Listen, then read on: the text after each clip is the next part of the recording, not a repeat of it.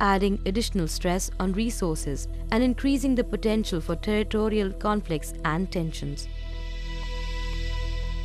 Pakistan, already challenged by overwhelmed threats to stability and progress, just cannot afford another destabilizing factor. Although climate change is one of the biggest risks Pakistan is currently facing, but with risks, there are also opportunities. One is adaptation. You adapt it, that means you change your crop patterns and you create more reservoirs for water conservation and things like that. And the other side, you also have mitigation factors and how to mitigate the global warming, and that is the emissions that the greenhouse gases that are being created, including in Pakistan. We have to deal with them very effectively. The emergence of carbon financing facilities and technological advancement in renewable energies provide an excellent opportunity to Pakistan to decarbonize its economy, invest in clean technologies, and reduce the dependence on foreign oil. In the context of clean development mechanism provided for by IPCC, we have opportunities to opt for, say, hydropower generation or wind energy and actually capitalize in terms of cash inputs or capital inputs from more developed countries.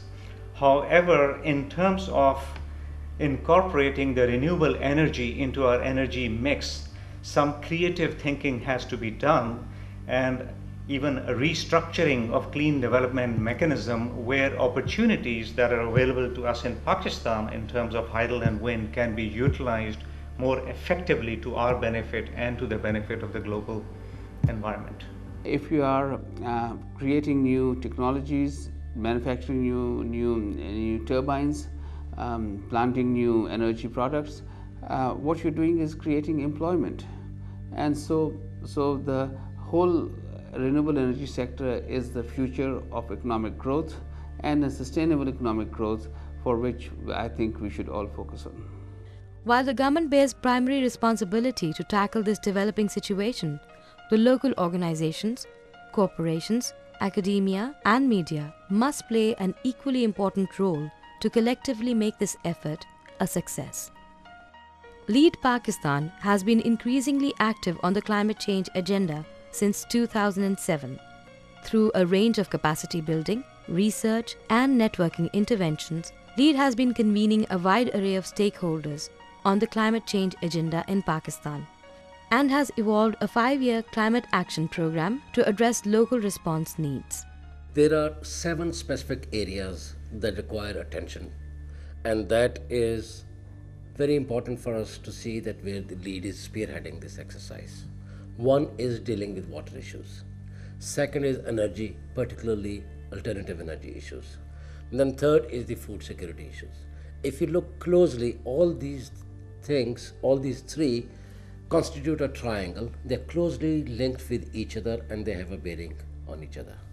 Then accumulatively they result in 3 other elements.